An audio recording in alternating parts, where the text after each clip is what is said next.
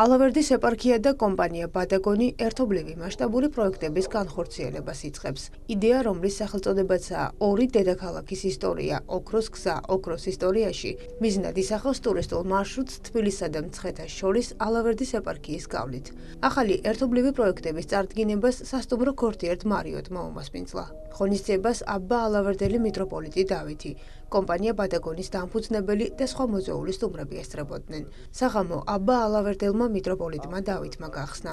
მღვდელმთავარმა დაამსწრე საზოგადოებასთან ახალი ინიციატივის მნიშვნელობასა და იმ სამომავლო გეგმებზე ისაუბრა, რომლის მიზანიც არის ინფრასტრუქტურული პროექტების განხორციელება, კულტურული მემკვიდრეობისა და ისტორიული ღვინის მარნების აღდგენა პოპულარიზაციის მიზნით. ამ თანამშრომლობით ვგეგმავთ კულტურული მემკვიდრეობის, ისტორიული მემკვიდრეობის, ეკოსისტემების გაჯანსაღების, რეაბილიტაციას, რესტავრაციას, მოვლას და მათ ჯეროვან წარდგენას ჩვენი ქვეყნის პირველ რიგში მოსახლეობის წინაშე, თანამემამულეების მიმართ და საქართველოში ჩამოსული სხვა ქვეყნის მოქალაქეების წინაშე.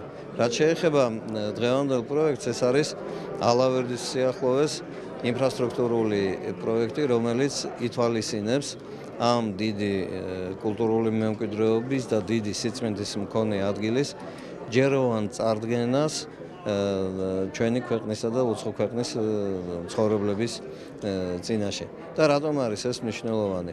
რომ საქართველოზე ობიექტური წარმოდგენა იქონიოს პირველ რიგში ჩვენმა ერმა და ჩვენს კულტურაზეც ასეთივე ღრმა ცოდნაზე დაფუძნებული წარმოდგენა ჰქონდეს ყველას, ვინ ჩვენთან მოდის.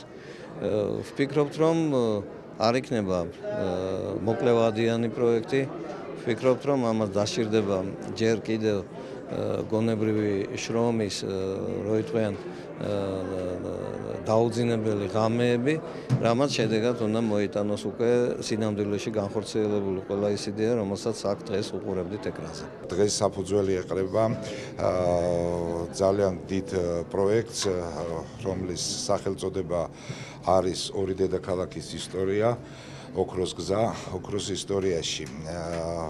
რაც ითვალისწინებს დიდ ტურისტულ მარშრუტს თბილისსა და მცხეთას შორის ალავერდის ეპარქიის გავლით. ღვინის ინდუსტრიის გარდა იქნება, როგორც მოგახსენეთ, ტურიზმის კუთხით, ანუ ეს მოიცავს სხვადასხვა ღვინის სასტუმროების, როგორც სპა და სმარტ სასტუმროების მშენებლობას, ასევე სამონასტრო მარნების აღდგენას და ამ გზაზე ინფრასტრუქტურის მოყვანა წესრიგში სწორედ ტურიზმის კუთხით, რაც პირდაპირ დაკავშირებული იქნება ჩვენს ყველასთვის სასაქადულო პროდუქტთან, რასაც ქართული ღვინო ქვია. დღევანდელ დღეს, როდესაც ისრაელის კომპანიები ჩამოდიან საქართველოში და შეუძლიათ იპოვონ ქართული სამენეჯმენტო კომპანია, რომელსაც შეუძლიათ ტურიზმის ინდუსტრიაში დასავლურ დონეზე მართონ ან სასტუმრო, ან რესტორანი, ან სხვა ობიექტი, ეს არის ძალიან მნიშვნელოვანი, ჩემი აზრით ეს არის ახალი ეტაპი.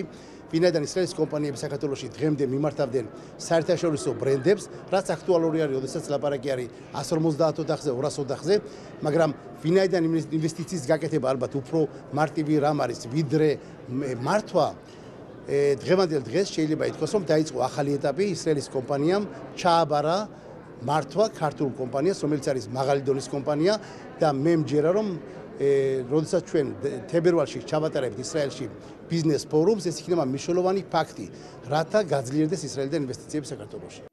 როგორც პროექტის მონაწილეებმა აღნიშნეს, ინიციატივა ხელშეუწყობს ქვეყანაში ტურისტული პოტენციალის ამაღლებას, უნიკალური კულტურული მემკვიდრეობის ფართო საზოგადოებისთვის წარდგინებასა და ეკონომიკურ წინსვლას. აღსანიშნავია, რომ პროექტების საპრეზენტაციო ნაწილის შემდეგ თავისუფლების მოედანზე კომპანია ბადაგონის ბუტიკ სასტუმროს, ღვინის მაღაზიის და რესტორნის ოფიციალური გახსნა გაიმართა.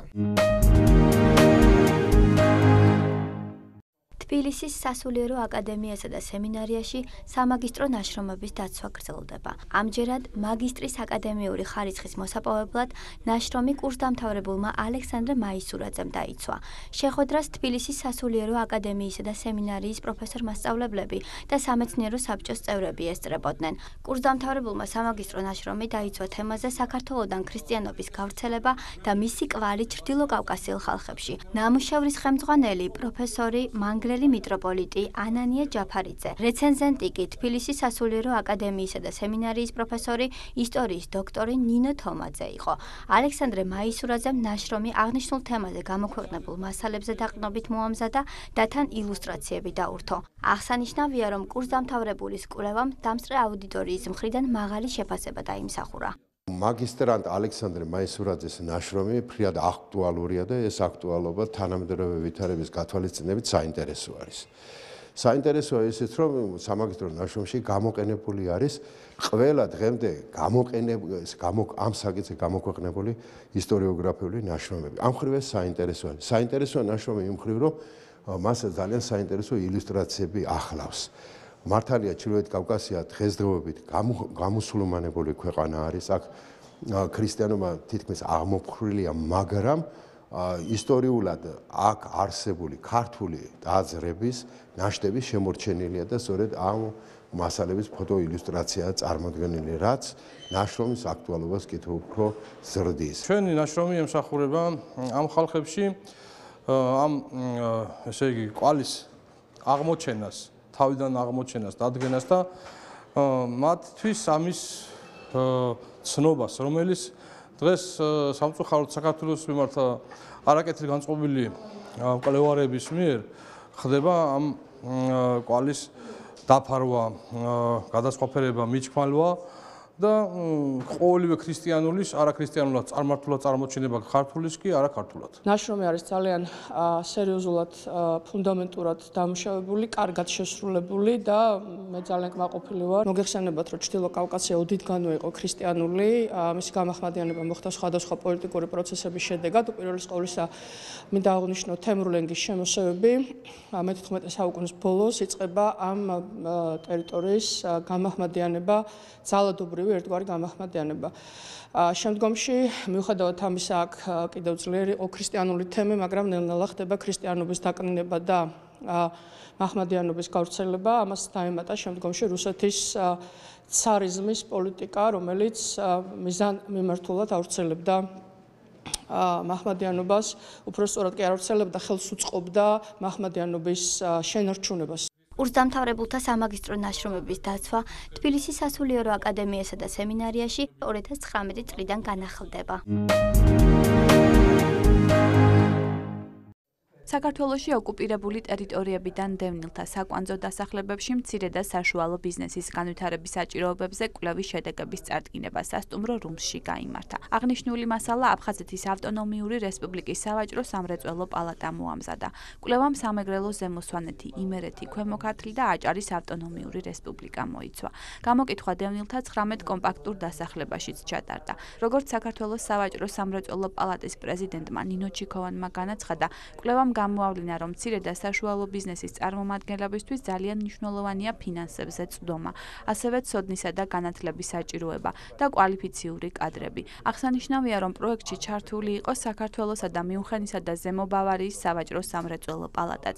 ღონისძიებას აფხაზეთის ავტონომიური რესპუბლიკის მთავრობის წევრები და ბიზნეს სექტორის წარმომადგენლები ესწრებოდნენ. ჩვენი მიზანი არის ის, რომ იმის მიხედვით თუ რა საჭიროებები გამოვლინდა და განსაკუთრებით ამ ადგილებში, სადაც კომპაქტურად არიან იძულებით გადაადგილებული პირები, დასახლებულები, როგორც აფხაზეთის სავაჭრო პალატა, ასევე საქართველოს სავაჭრო სამრეწველო პალატა და იგივე ეს პროექტი, რომელიც 3 წლის განმავლობაში განხორციელდება კიდე, იყოს მიმართული იქითკენ, რომ ამ ადამიანებს აღმოუჩინოთ საბამისი ხელშეწყობა და დახმარება, როგორც განათლების მიმართულებით, ასევე იმ მედიაციის მიმართულებით, თუ რისი გაკეთებაც და რისი ფუნქციაც აქვს სავაჭრო სამრეწველო პალატას. დევნილებს შორის არის ძალიან წარმატებული ბიზნესმენები და ჩვენ ვაერთიანებთ დაახლოებით 12500 გადასახადის გადამხდელი ყავს, მაგრამ ამასთანავე დევნილთა მასაში არის ბევრი ადამიანები, რომლებსაც დღეს სურს ბიზნესის დაწყება და ამისთვის სჭირდება შესაბამისი დახმარება. სწორედ ამას ემსახურებოდა ჩვენი კვლევა, რომელიც განხორციელდა მოკლე ვადაში. ერაყში ხელისუფლებამ შობა ოფიციალურად გამოაცხადა ეროვნულ დღესასწაულად.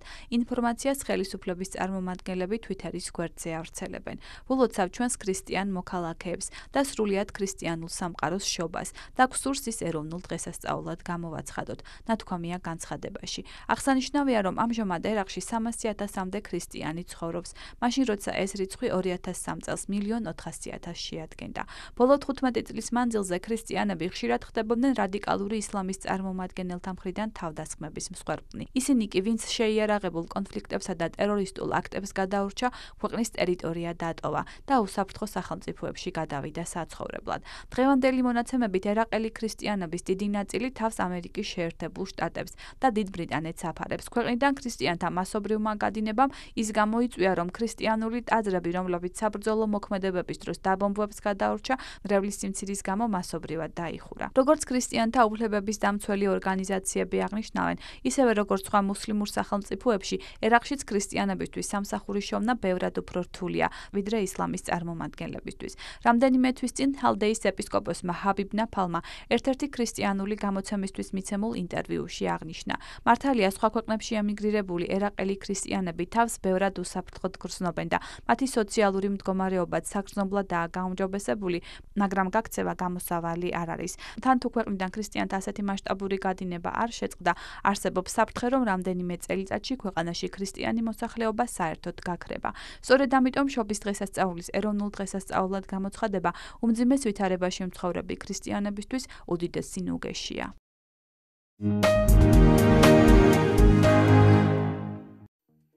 შვედეთის ერთ-ერთი კვლევითი ინსტიტუტის მეცნიერებმა დაადგინეს, რომ ახალი წლის დღეებში ყველაზე მეტი ადამიანი გულის დაავადებებით იღუპება.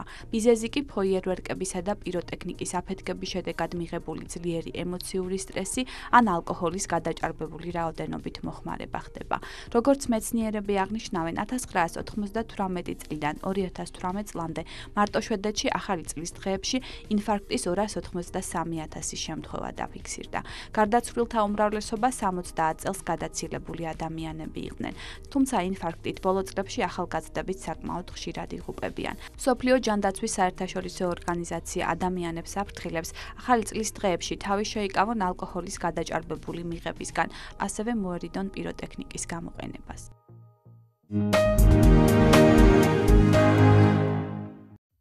ანტონიო ლაკავა სკოლის ყოფილი მასწავლებელია, რომელმაც თავისი მანქანა პატარა ბიბლიოთეკად აქცია. იგი კვირაში ერთხელ 500 კილომეტრს გადის და ამას უსასყიდლოდ აკეთებს.